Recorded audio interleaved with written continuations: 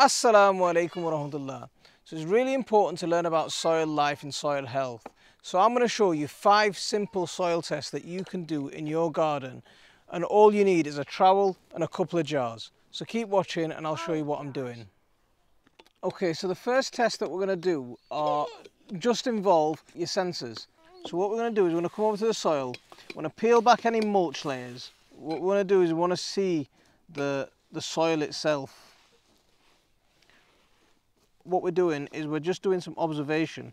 So we're looking at the soil. What colour is it? That's what one of the signs that we're looking for. Is it a dark, rich material? What's the life like in the soil? So here I can see worms. I can see different types of worms as well. I can see red wrigglers. I can see ordinary earthworms. I can see a few. What else can I see in here? So this is your first test. You look, you feel, and now what I'm going to do is I'm going to take a handful of soil and I'm going to bring the soil up to my nose and I'm going to give it a good sniff. What does it smell like? Now this soil smells nice and earthy. There's no offensive odour to it. I mean, I've added manure to this. I've added chicken manure to this over the years. Horse manure has been added to this, but there's no offensive odour to it. One of the things that you'll notice about when you've got a lot of waterlogged soil, and especially with some damp, really solid clay soils, is when you expose the soil like this and you take a sniff, you can smell the soil. It smells sour. So you've got to, this is one of the things that you're going to be testing for and you're going to be looking out for, is that does your soil smell? Does it cause offence? When you're looking at the soil like this, is it a dark, rich colour, or is it a dirty grey colour? Is it sandy colour?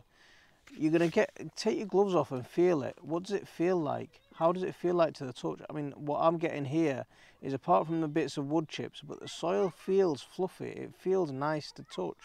It doesn't feel sticky. It doesn't feel hard. So get your hand, get the soil in the hat. It should make a ball quite easily, but it should also break apart really easily as well. So these are simple. So these are 3 simple tests you can do. You haven't spent any money. You're just coming out and having a look. You're looking, you're feeling, you're smelling the soil and seeing what it feels like, what it touches like. These are tests that soil scientists still rely on. What's the soil life like? Smell this. Come on. Give it a smell. What does it smell like? Soil. Does it smell bad? It smells like soil. It smells like soil. So it's not smelling bad, it just smells like soil. So it's not an offensive odour, is it? It's not a dirty smell, is it? Does it smell horrible? It smells bad. It smells bad. Like soil. It smells like soil. Okay, so like I showed you, you're gonna, here, look, there's another test. And just clump the soil together, it should just fall apart again. And these are basic tests that soil scientists are doing. You can do these yourselves. So if the soil was smelling sour, the thing that it'll suggest to you is that there's a lack of oxygen. So one of the things that we need to do is get oxygen into the soil. Now, I'm not an advocate of digging, but sometimes it's important to deep rip the soil to break hard pans. Sometimes it's important to use a broad fork and get some oxygen into that and just crack the soil gently. I mean, if you haven't got a broad fork, an ordinary garden fork, just stab it in, rock back and forwards just so the soil cracks, and that'll just allow air to get into the soil. If you can't get oxygen down into the soil, you're not going to get any life in there. It's not going to be an environment that sustains life. If the soil doesn't look dark and rich, it looks grey, it looks a sandy colour, it doesn't clump together the way I showed you and then fall apart again the way I showed you, what it's suggesting is there's a lack of organic matter, so you need to improve it by adding more and more organic matter. And you can add, I mean, look at the mulches that I use. This is heavily mulched with wood chips, but you can use all kinds of stuff.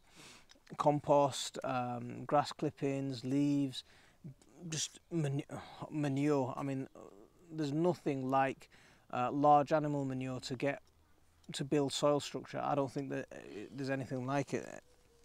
What are we doing? So we're doing some soil tests.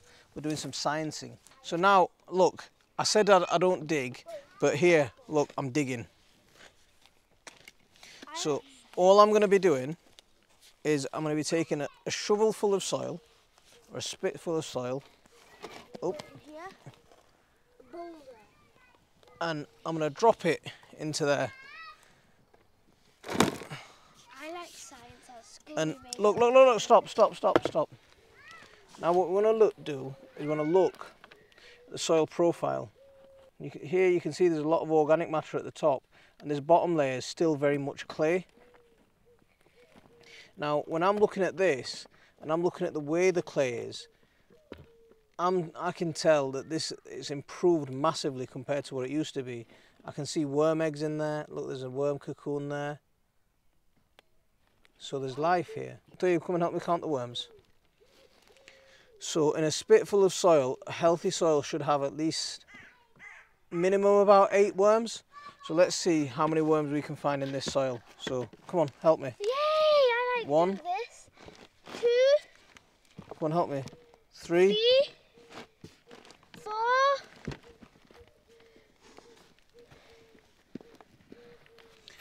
5. 5. Oh, there was one here. 6. 6. 7. 8. Where are we going to put the worms then? We're not going to put them anywhere. We're going to put them back in the soil. How much do we have? 9. 10. So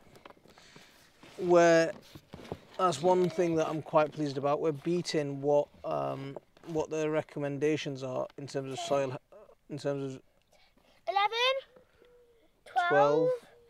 We're beating what the soil, healthy soil suggests. 13. Oh, 14. So look, we've got 14 worms, and I'm sure if we 15, if we look a bit more, we'll find more. So we'll do that test again. Look, clump it together, and then it just folds apart again. Yeah, 16. Look at that. See, this soil's beautiful. It's 2 times in the one. Here, look, there's a demonstration of the soil profile. So you've got the heavy clay at the bottom, and as you get up, you can see more and more organic matter being added to it, whereas at the top it's just wood chips and compost. Yeah, how much worms do we have by here? 16, 17? So we found 17 worms in that shovel full of soil. Now that to me is 18. a good 18. That to me is a good sign of healthy soil. Now we've got a shovel full of soil from this side. Now what I'm going to do is I'm going to go to the other side of the bed. Now one of the ideal ways of doing this, just take a trowel and use a trowel to do it. Trowel? Trowel is the one without the fork. You go to different points in the garden and you just take a trowel full of soil. I mean, the soil over at this side of the garden is much heavier clay.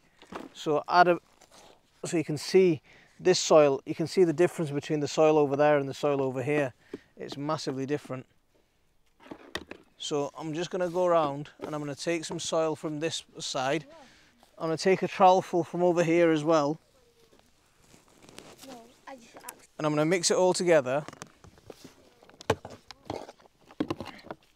I'm just going to get this soil into this bucket so it's a bit easier to deal with.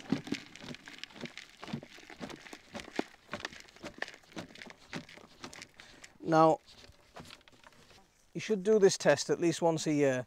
What I want to do is I want to note the differences between what's happened and build up a trend. Is my soil improving? Now we've noticed 18 worms in that handful, in that spitful of soil, and that's a massive improvement. I can remember from last year. I think last year we were at about 14, so that's a big improvement for me. Here, Dave, pour this soil into there for me. I want to sift it out. Okay, you sift it then. You sift it, I'll pour the soil. Come on, come down this side. So you sift it, I'll pour the soil. Come on, sift it. So what we're trying to do is we don't want any big rocks, any big bits of wood. Go side to side to causes a problem in our results. Just drop it into that hole. Drop it into that hole. Come on, again, back. Back to it, back to it.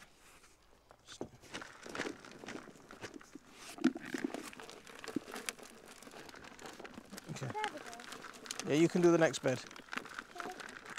Okay, chuck that away. Chuck that away. Gentle. So this one's Tayyib's. You're gonna do the other bed, okay? Okay. So Tayyib, come here. Get your jar. Can I have a jar? Yeah, yours. That's what I said. Yours is gonna be the other bed. Okay. So. Should I open it for you? So now these are sifted up soil. I mean, there's still some bits of organic matter that we can see in there. There's bits of stones.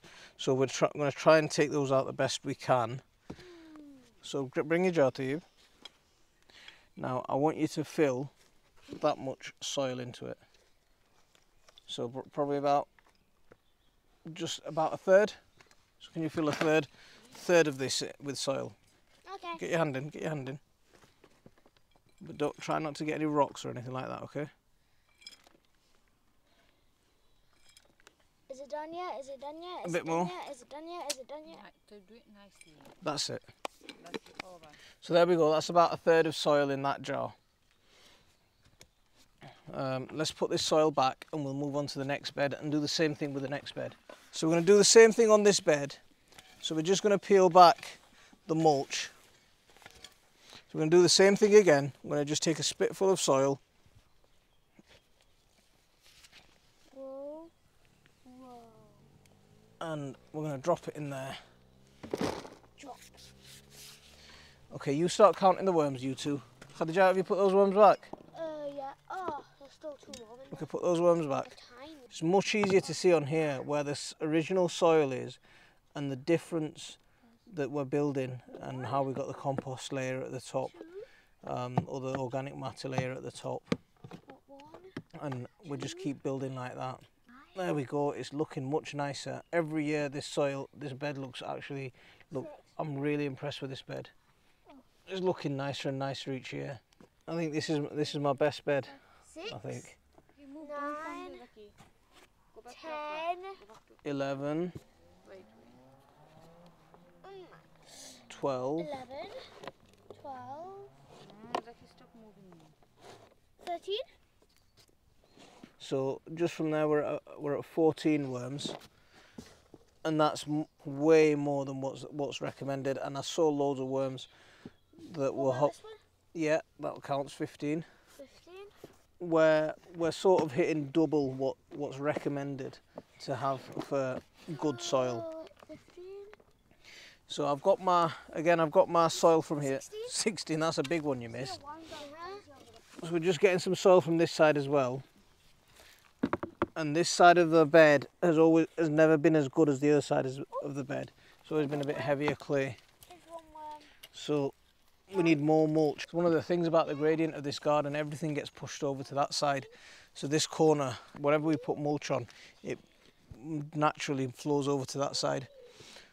So I'll get one more trowel full from over this side. Get your sieve. Get your sift. See, this was my original soil. This was the type of original soil that I started on.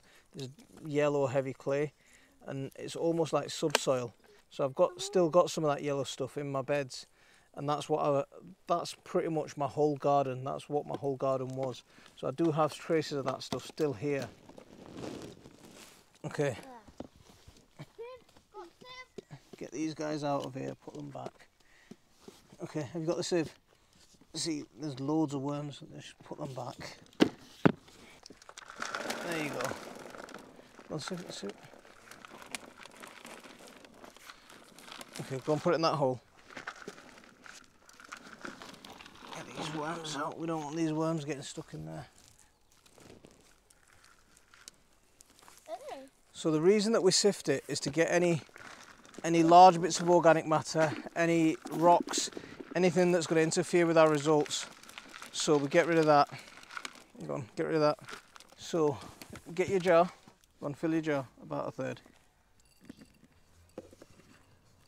Okay. Is that enough?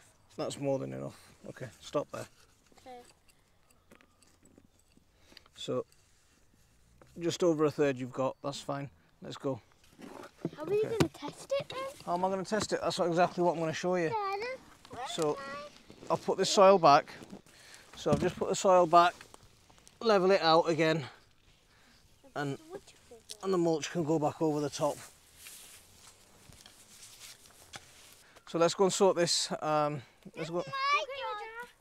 Let's go and do this jar experiment. Come on.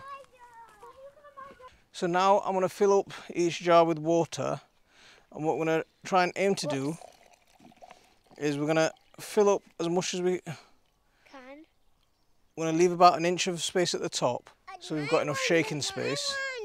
So Hadi, close that. Now shake it properly. Now I want you to shake that. Okay? Hold that. Hold the lid, Hadi, Joey. Okay, you hold that. Just keep shaking it. Keep the lid tight and shake it. Okay, I'll give you some water as well. If people could eat mud, this would be a milkshake. There we go.